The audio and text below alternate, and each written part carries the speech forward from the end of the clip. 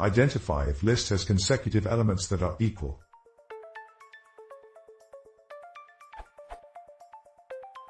I'm trying to identify if a large list has consecutive elements that are the same.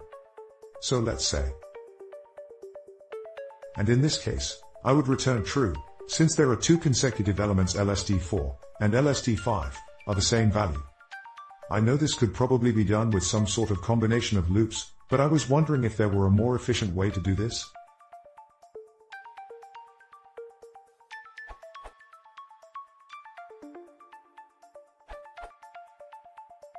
You can use itertools.groupie and a generator expression within any.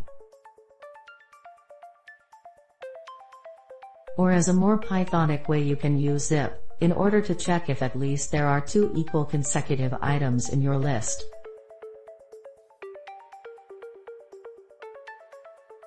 Note, the first approach is good when you want to check if there are more than two consecutive equal items, otherwise, in this case the second one takes the cake.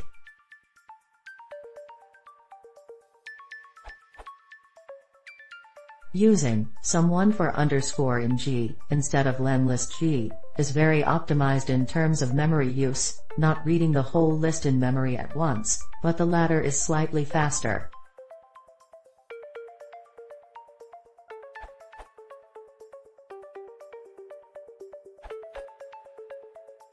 You can use a simple any condition. Any return true if any of the iterable elements are true.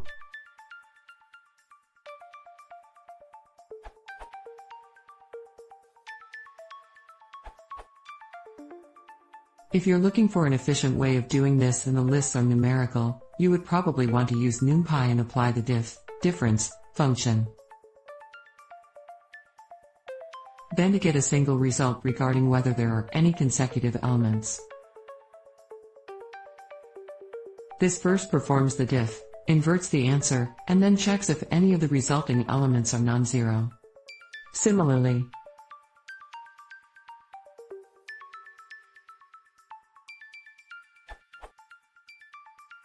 also works well and is similar in speed to the np.any approach. Credit for this last version to Heracho.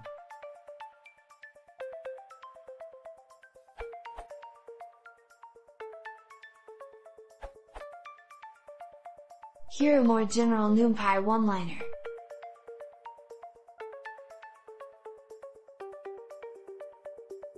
This method always searches the whole array, while the approach from Akazram ends when the condition is first met.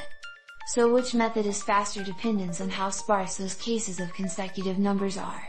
If you are interested in the positions of the consecutive numbers, and have to look at all elements of the array, this approach should be faster, for larger arrays, or slash and longer sequences.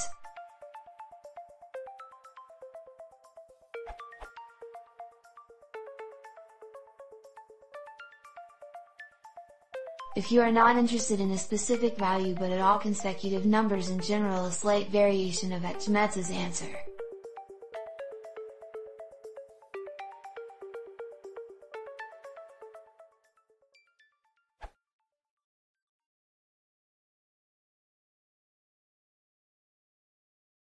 If you want to see more, please consider subscribing.